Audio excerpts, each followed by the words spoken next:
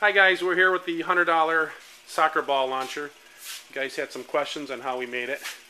So we're going to do a little closer in-depth look here. And you can see the basic frame is just basically some 3x3 tubing welded into the shape of a T.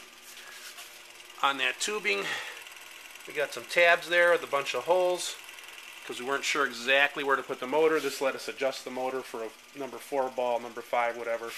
Kind of learned as we went. Bought the wheels at the local hardware store, cheapies.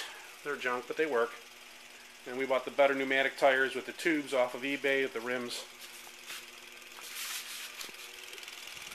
We got 90 volt, 2500 RPM DC motors. Bought that off eBay.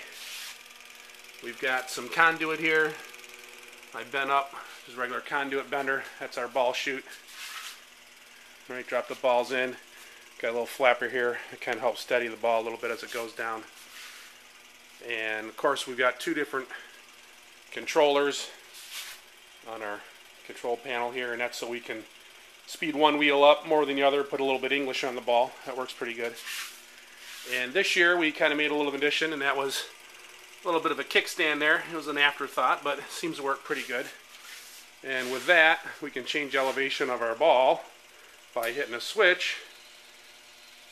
And lo and behold, it drops down pretty good. So that's it, guys. $100, bunch of junk parts, lots of fun here in Willow Oak, Ohio.